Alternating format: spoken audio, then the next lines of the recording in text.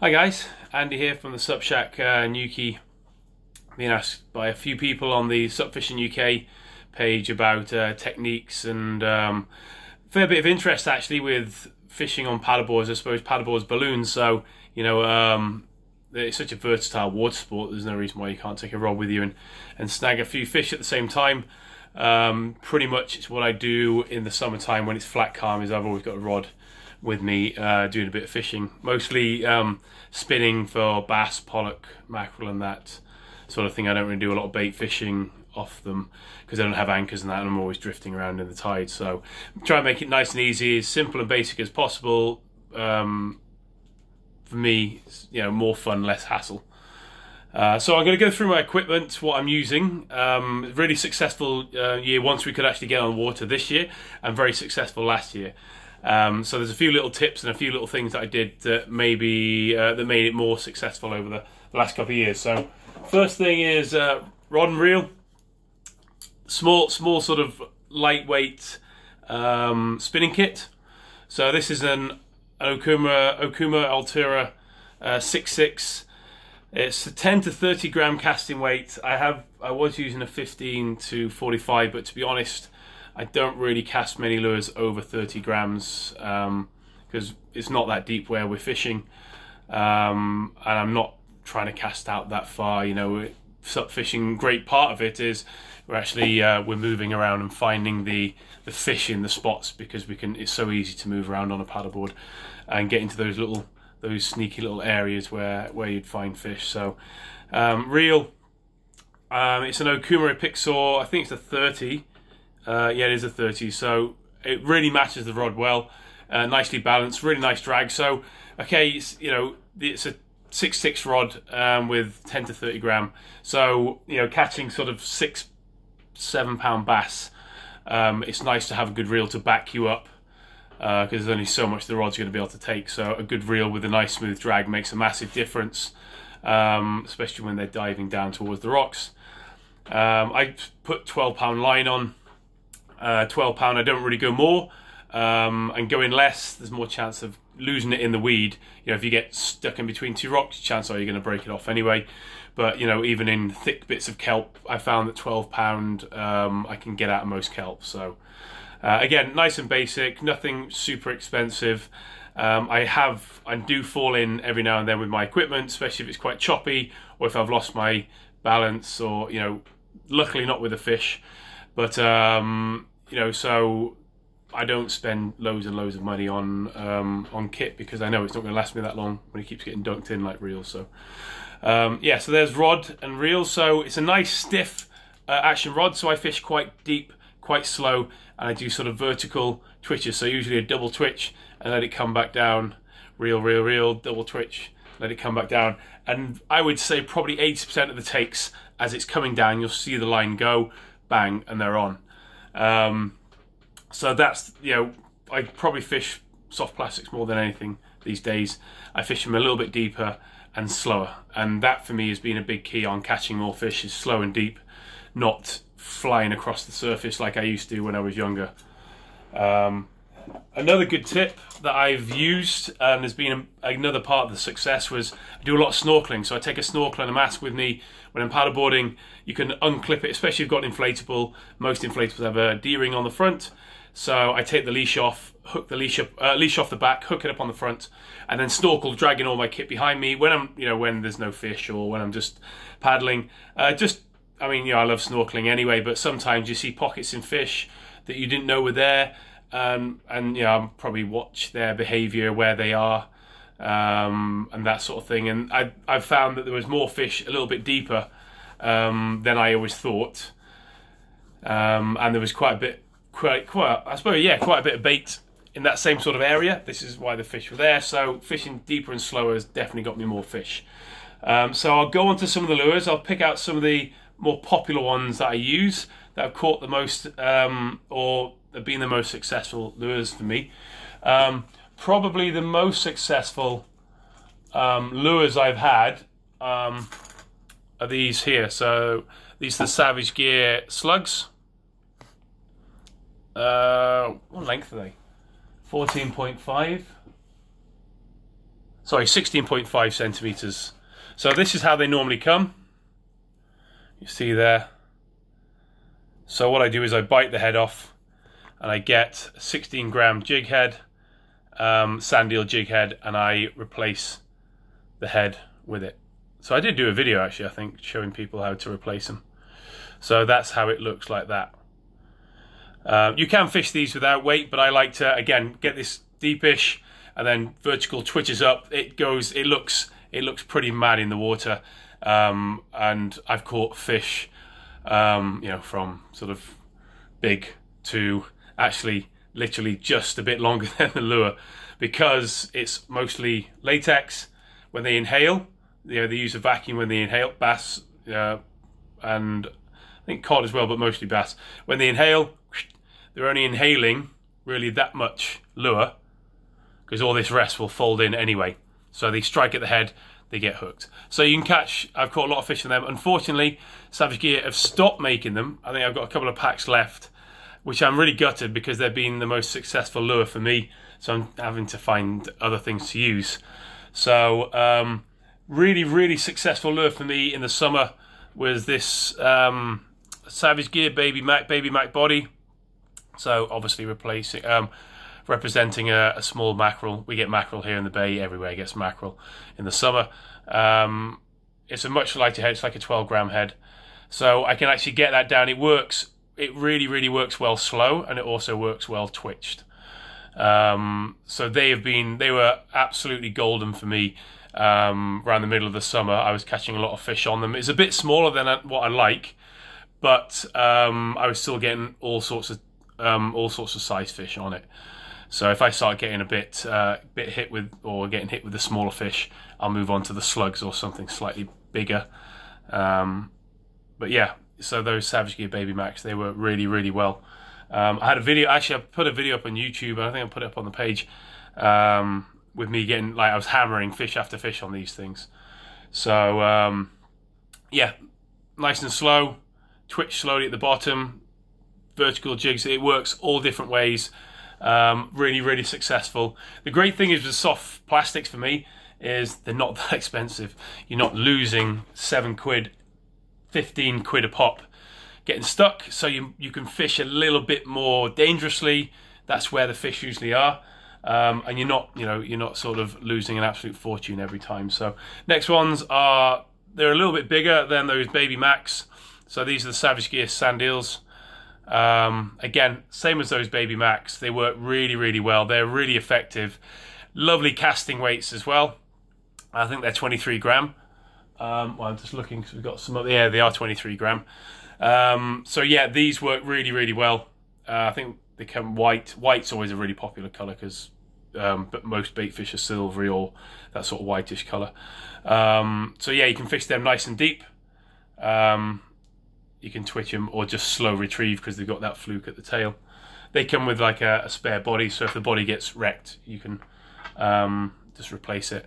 So another soft plastic which we got in that I was absolutely hammering on. Now the whitebait and herring came in, so I always try and, a bit like trout fishing, you match the hatch. What's in the water, what they're eating. So when the whitebait and herring came, I got some of these, which I really like because it's weedless, so very much not snag proof, but less chance of snagging. The fish grabs it, as it pushes the body down, the hook pops up, bang, in you go. Again, works really well slow, but also twitched, you know, obviously a bit erratic like a whitebait running away. So that they work really well. They come in like a greeny type color, which again, really, really good. So when we get a lot of herring towards the back end of the season, they do make them in slightly bigger sizes. They were probably one of my, I think I found it hard actually to swap it even for the successful lures, but they work really, really well. Early season. So early season, I use these. So we get a lot of prawns through the winter. So early season, there's still a lot of prawns in the water spawning and that. So these are like the Savage Gear Mannet Shrimps, I think they're called. Put a 7.5 lead head on the tail there. So again, rocky areas where I'm fishing, lots of prawns in the water, or on sandbars where you get the prawns shoaling up as well. I tend to fish these. You can fish them nice and deep, and the way that they go down.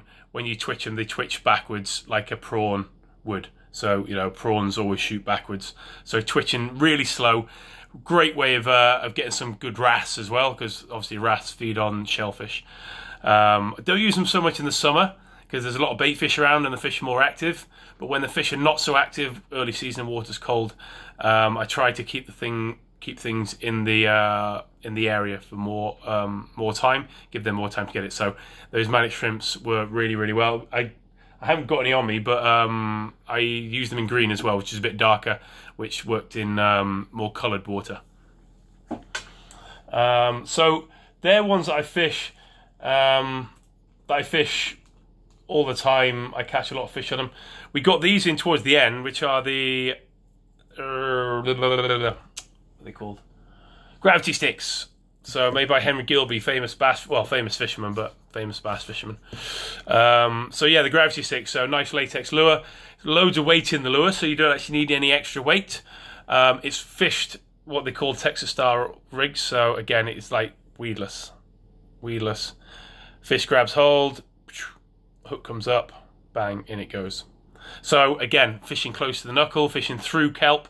You know, this is where the fish lay. This is where you've got to fish.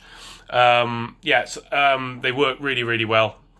I got quite a few on them, but we got them quite late in the season when it started getting quite murky, and when it gets super murky, I tend to not bother as much, and we start getting more waves, so I do more surfing.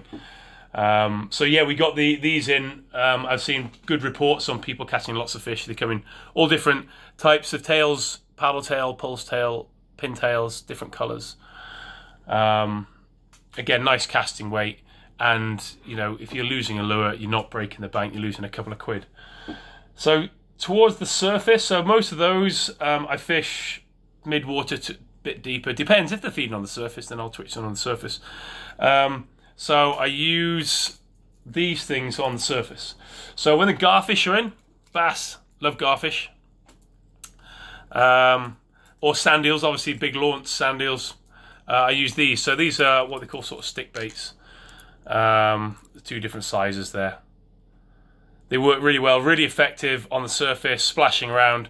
They look very much like a sand eel or a garfish in the water. And if it's super shallow, but there's bass around, again, use these. You're not going to get snagged up. And they do like a walking dog, so you twitch them from side to side, which is very much like a garfish tacking. These here, so these are some sort of mullet. I can't remember, Savage Gear mullets. So on mullet wake, that's right. So when mullets swim in estuaries, you see them, they always leave like a tiny little V wake. So these are really good again in shallow ground because you're not going to get snagged up. They swim just under the surface. They leave that little wake. They look unbelievably good in the water, and that is why the bass hammer them as well. I haven't really caught much else but bass because again it's quite high up and you can see it's pretty hammered. But if they're not working on the surface, then I'll switch over to these, and you'll get a lot of follows with these. And you know, when they hammer them, it is really good. I mean, it's great sight fishing anyway when you see the fish come and take the lures. So they're the main lures I use. I also use different spinners and spoons, which I've obviously lost because I haven't got any left in my box. I fish spinners and spoons mostly at the start of the season, not so much towards the end. So early season I tend to use them more. So these are ones that they sort of came in towards the end of the season. So these are the Savage Gear what they call Seekers. So these are what I'll be using early season this season. These type, again, cast them a mile. You can move them nice and slow, you can twitch them, you can flutter them down. They work all different ways. But I've seen on different forums that people have been catching a lot of fish on these. I haven't used them yet because we didn't get them in literally until I'd sort of packed my rod away. So they're definitely ones to look out for, the Seekers. I usually keep all my stuff in a box. So I use a waterproof box. Why a waterproof box? As I said, I do fall in. And there's always a chance of falling in, especially if it's a bit choppy. So I don't want all my lures getting soaking wet and everything getting rusty. So I tend to use a waterproof box. That's a nice little tip, because if everything gets all soaking wet, it will rust pretty quick if you don't dry it out properly. I keep them all in a bum bag, so I think it's what they call like a fly fishing type bum bag, but it's quite a big, bulky bag, so I can put a drink in there, sunscreen, sunglasses, phone, whatever. There's pockets and all sorts of stuff in there. Really, really good, really nice and comfortable. So it's got like a nice sort of soft back, but it also lets air go through, so it's not so sweaty. So that just goes around my waist, so I don't even know I've already got it on.